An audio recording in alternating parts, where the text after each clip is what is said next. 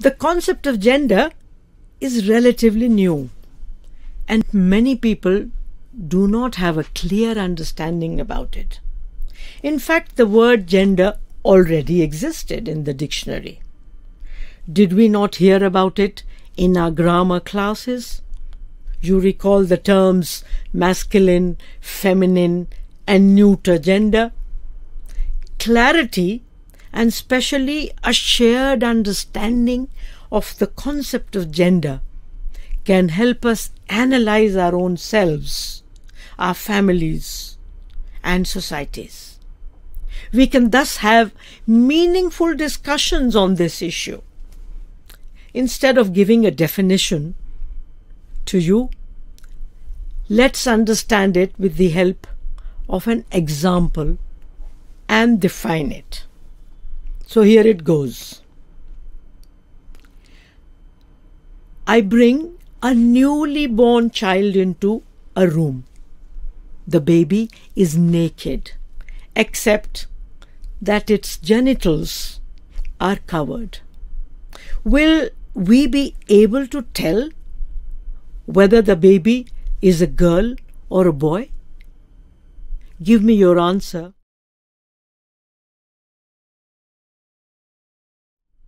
The answer is B. No.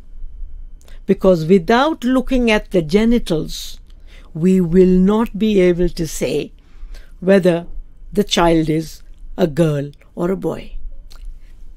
That, friends, is the only difference between girls and boys, or in the rare case of the third sex, where the child has no clear genitals.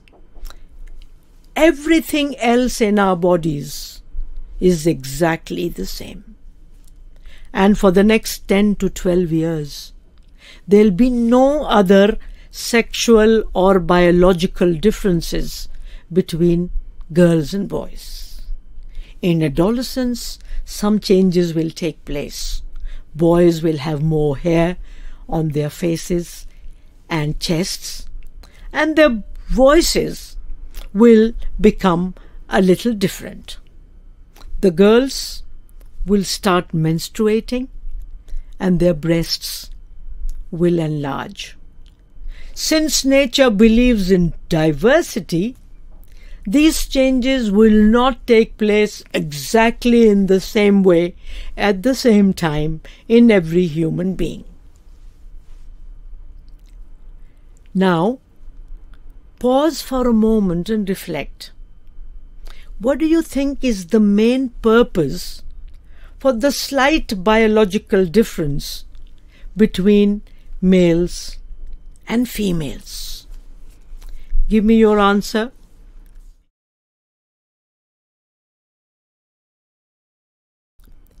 You are correct if your answer is D. Reproduction. It is for reproduction alone that nature has created biological differences between the male and female. And for reproduction, males and females have to cooperate. Nature has not made any other differences between males and females that anyone or any entity has the right to use as the basis to allot different roles, responsibilities, and rights to them. Here, it is important to mention that some human beings are born intersexed. Their sex is not clear. They may not have a well-formed penis or vagina, or they may have a vagina but no uterus, or other similar combinations. Friends, nature is not an assembly line factory. There can be and is a lot of diversity, and it is good to accept and respect this diversity. Let us now move to another scenario. In a middle-class home, say in South Asia, there is a birthday party of a 7 to 8-year-old child. About 30 girls and boys have been invited. They have all come nicely dressed. Now looking at them, will we be able to say who's a girl, who's a boy? What do you think? Give me your answer.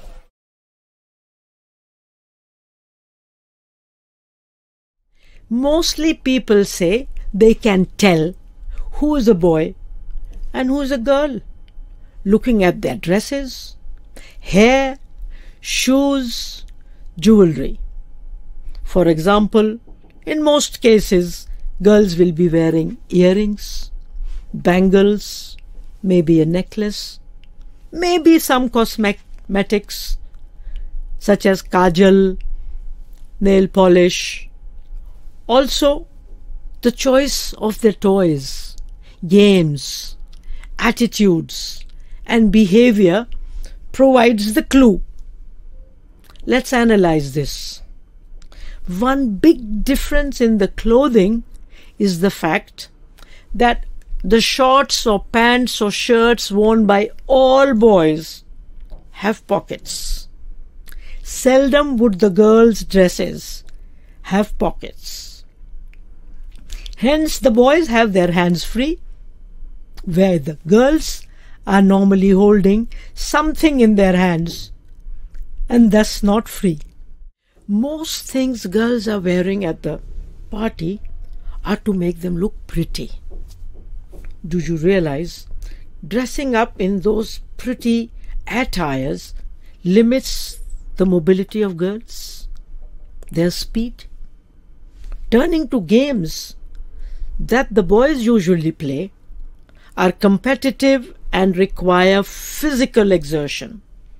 The toys they have are guns, aeroplanes, cars and trucks, while girls usually play with dolls, utensils, etc. It is clear that although there was and is very little difference in the biology of the male and female, they have become very different human beings by the time they are a few years old. This is all due to their upbringing. They have been gendered. Gender is thus the socio-cultural definition of girls and boys, men and women, given by society. Our societies define what girls and boys should wear, what they should do, how they should be treated, and what their rights and responsibilities will be. Because societies create gender, the definition can vary from society to society and time to time. Also, because human beings create gender, they can change it if they want to, if they are not happy with it. Now, as opposed to gender, sex is our biological definition. It is given to us by nature and is constant. It does not change from family to family and time to time. Except through hormonal treatment and surgeries, nobody can change their sex. Did you know, among humans, even our bodies can be socially constructed? Humans are not slaves to their bodies. For examples, women's bodies are such that we can procreate.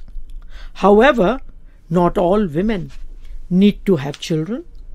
They can decide not to have children. Humans can change the shape of their bodies. We can change the size and the strength of our bodies through training, use, disuse, misuse, or abuse. Obvious examples are bodies of men and women wrestlers, bodybuilders, athletes, dancers, yoga practitioners, and so on.